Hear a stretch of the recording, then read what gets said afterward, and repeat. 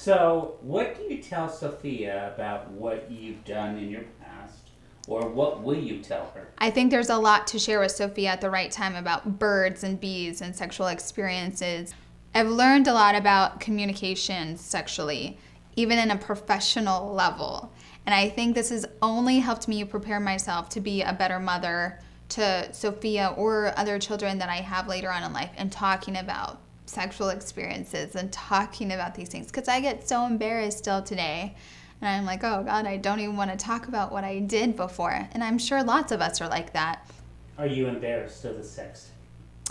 Sometimes I very much am, but I kind of joke with it now, because I'm like, who is really to judge me for like doing things that others do or worse in their personal lives, and they don't know about it. I think shame and embarrassment comes with experiences and being young. So I can only share what I've gone through, and yes, I'll probably be embarrassed and laugh and giggle about it because I'm uncomfortable, but that's life, and I just want to make sure my daughter makes better choices than I have.